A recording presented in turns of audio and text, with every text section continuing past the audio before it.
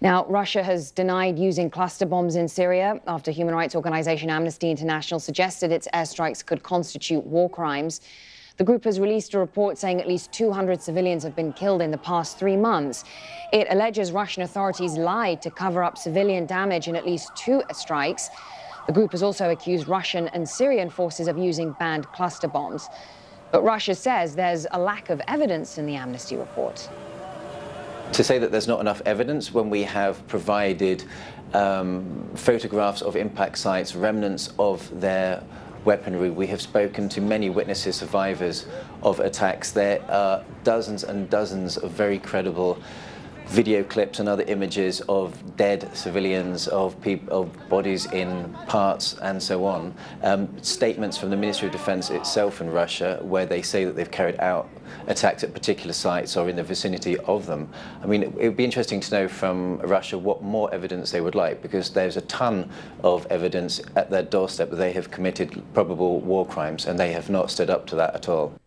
Al Jazeera's Peter Sharp is in Moscow and says that the Russian military rejected the report, saying it's full of lies and cliches.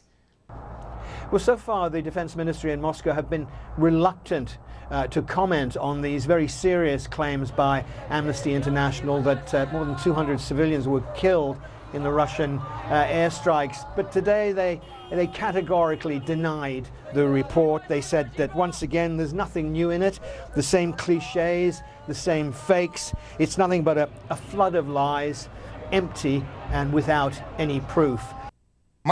We familiarised ourselves with the contents of this report, and as usual, there is nothing concrete and nothing new published in it. In regards to the suggestion about the use of cluster bombs in Syria, the Russian Air Force does not use them. The Russian Defense Ministry said that they were unprecedentedly open about their operations in Syria, and they stated categorically that there were no munitions such as cluster bombs on the airbase in the country. The purpose of all these manipulations, they said, by Amnesty is to smear others. Al Jazeera's Rosalind Jordan joins us live now from Washington, D.C.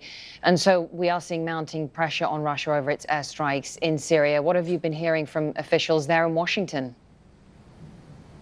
Well, the U.S. has not been pleased with the Russian air campaign inside Syria pretty much since it started earlier in the year. And that's because the U.S. is concerned, one, that the Russians are trying to prop up President Bashar al-Assad instead of trying to find a constructive way to try to end the civil war.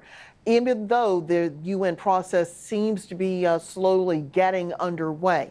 The other concern that the U.S. has had is that the air campaign seems to be aimed at those who are fighting the Assad government and not going after ISIL, which is the purpose of the U.S.-led coalition's air campaign inside Syria.